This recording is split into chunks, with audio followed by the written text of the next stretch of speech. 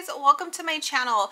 Today's video I'm going to be talking about the Evan Moor History Pockets, why I chose them for our upcoming homeschool year, and how we plan to use them as our history curriculum. Alright, so these are the Evan Moor History Pockets. I have 5 of them that I'm going to briefly talk about today. The reason that this got brought up is I just shared our upcoming homeschool curriculum picks, and for American history we are using these pockets as well as the reading from Tuttle Twins, their American history. So I got a lot of questions on both of these to specifically show like flip throughs and more information. So today's video is on these history pockets, and then I'm also going to be releasing a video on this shortly after. So if you're not already, make sure you hit that subscribe button so you don't miss out on those videos. I do really like Evan Moor. The information's always really great. They're a good neutral choice. You know, if you're in that in-between of like a religious curriculum and secular, they're pretty neutral. I never see anything religious, but I also don't ever see anything like anti-religion. So I just really like a lot of their stuff. I've been seeing these specific history pockets. Now, these are different than their traditional workbooks. These are meant to be used, these books specifically grades 4 through 6 and plus. So these are not one level specific, they're across multiple levels. They do have some additional ones. So again, we are focusing on American history. So that is the 5 I have. I think I have all 5 that are American history, but I want to show you. They also have for younger grades, grades 1 through 3, they have ancient civilization, life in Plymouth Colony, and Native American. So those are more American history, but those are the younger grades. So I chose to go with the higher grade levels.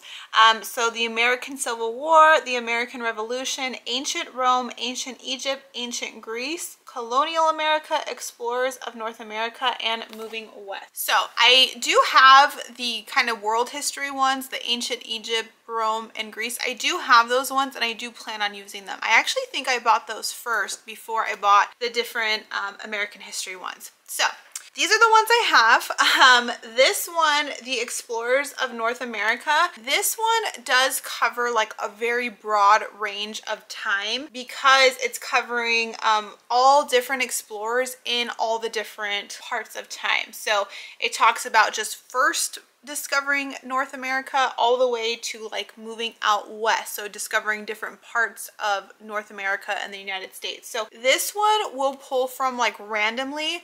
I'm gonna try to go through like that Tuttle Twins book and find any of these matching names and try to match it up that way. Now what you're supposed to do is you're supposed to like create like a pocket. So you get like a big piece of paper and glue like another paper on it and make like a little insert pocket. We're not making pockets, so let me just be clear on that. We're not making pockets just because we're doing so many of these different ones that I don't want like all these pockets everywhere. We're going to be doing more of like a history notebook, so think of like an interactive notebook. The reason I like these history pockets is you get a reading passage. So here's a passage of information, and then you get some like little activity cutouts as well. So we're going to read through that and then do some of the little cutout activities. This one, because we're talking about explorers, there's like a timeline of explorers. So we actually have like a history timeline notebook. So I'll probably cut some of these out if I can, and then just put those in our history notebook that we already have. Here's like, you make a compass. This section is Christopher Columbus. So it's working on Columbus ships. There's the job titles, the job descriptions, and then I think you apply for a job. So you like create like your own application and why you'd be good at that job. There's recipes. There's lots of maps of these explorers. So that's like a good geography edition. So it looks like you make kind of like an image with these different cutouts. This one is cute. You design a treasure chest. And so here's the cutout of it, and you would write down all the things you would bring on a voyage. So there's some like writing in there, some creative thinking. So in this book, The Explorers, it all starts out with, you get like a little cover with their name. So this you could cut out and like glue at the top of a notebook page. They have these little fast facts. They have that little reading part, their map, and then those random different activities. Each of the activities was different. This one is design an old ship, so kind of like art. So this is 11 different explorers and projects. So again, I don't know if we're going to do all 11. I'm really going to try to match up some of these names with what we're reading through, but this may be something we use, you know, as a resource for years in the future as well. So that is the explorers one, and these are not in order of history. Now that we're getting into the Revolution, moving west, colonial America, and the Civil War, we actually can put them more in like a chronological order and work through them that way, where the explorers, they were kind of all over different time frames. So we're obviously going to be starting with colonial America. And so this is 8 pockets, and so this one goes into an introduction to colonial America, the first settlement, the Native Americans, homes and villages, daily life, school, work, and memorable. So those are like the different main subjects, and then there's reading passages and activities on each of those things. So this is a reading about the first settlements. This goes into the lost colony, I believe, of Roanoke. You write like a little newspaper about it. You make a map of Jamestown. This one, you're making the Mayflower ship. Then we get into Native American, the Three Sisters, Native American words. There's a cool like dictionary and translation of different words. The Peace Treaty. So this is really pulling out major events, major themes that were happening, like a colonial village. This is really cool. So they're gonna make their own colonial village. Now some of this stuff will not be able to fit in like a standard notebook. So like that colonial village, they'll probably get a bigger piece of construction paper, and that will be more of like a project that will hang up in our homeschool room. We move into daily life and understanding like what food they would grow in different seasons, and then like would it last into another season. So really just thinking and understanding old times. You can make a ladder, the school, and so how school was taught in colonial times. This looks like you make a quill to write with, learning cursive, school books. So all these fun different activities, different jobs that would be in colonial times. And then it goes into memorable books. So there is John Smith, Pocahontas, Squanto, William Bradford, Roger Williams, William Penn, and I think that's it. And then you do like a comparison on the different colonies. And then it does have answer keys in the back for the parent if you are that has answers. So that is colonial America. And then the American Revolution, there's 7 main topics: the introduction to the revolution, the causes of war, famous patriots, a soldier's life, battles, spies and traitors, and a birth of a nation. And so again, it's going over the 13 colonies, the timeline of the revolution, choosing sides. So you can be a loyalist or a patriot. It kind of gives you some scripts. It gives you the different people to cut out. The causes of war, it goes over that. The Boston Massacre. And this you make like a little pop-up book. All right, I'm not going to go through each one of these individually because I feel like this video is going to be extremely long. But I just want to point out a couple of them. This one is a diary of a Revolutionary War. These are excerpts of a diary. The Battle of Bunker Hill, so you're creating a scene. You make like invisible ink on one, so that's cool. So that's the Revolution one.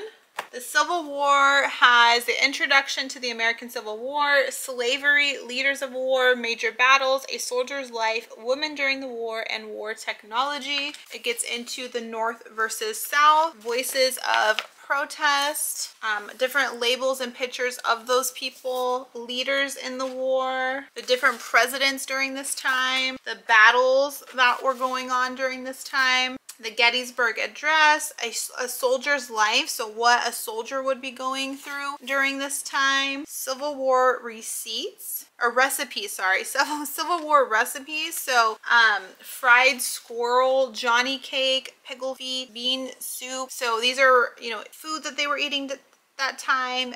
You make like a little tent. It goes into Clara Barton, the Angel of the Battlefield, quilting, again, different diaries, technology that was created with war, Morse code, ironclads, photography. So really a bunch of different things on history, but the reason I like these is they're just big main points and you can really just focus on that main point in that section.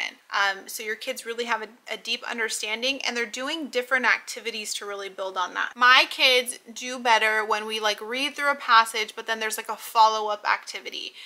So that is really what I look for in a curriculum. Like I want that reading passage of that information, but then I want some kind of them to do hands-on. They can refer back to like making their own words to really correlate that information. And the last one is moving west. So this is 10 topics. It's about moving west, the new frontier, exploring the wilderness, missionaries at work, the Oregon Trail, the Native American struggler, settling in the far west, the gold rush, Great Plains, and building railroads. So I don't know how far we're going to get into these two because I think we might have to push these to another year.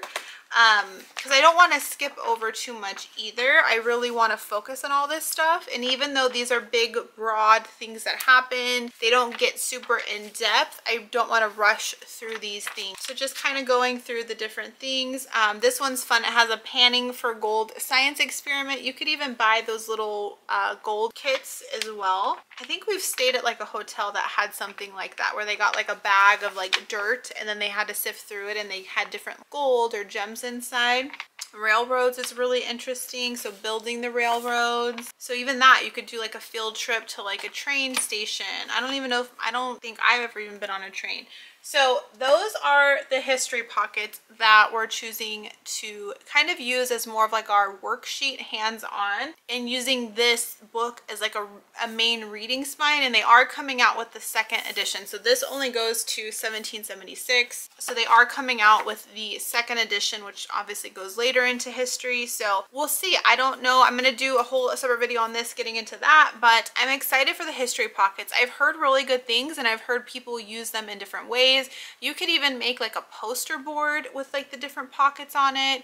You know, we're doing more the notebook style with it, or you could generally just make the pockets and store those somewhere. There's a bunch of other videos of people that have actually used them, like actually gone through them. So if I can find one, I'll link it down below. But as always, I do like update videos. So once we start using them, I'll probably do a video like do a lesson with us, or 2 months later, here's what we're doing. So stay tuned for those as well. This is really more of like an introduction of why I chose it, initially what I like about it, and all of those things. So I will link everything down below. If you have any questions, leave them down below as always. And thanks for watching, guys. Have a great day. Bye.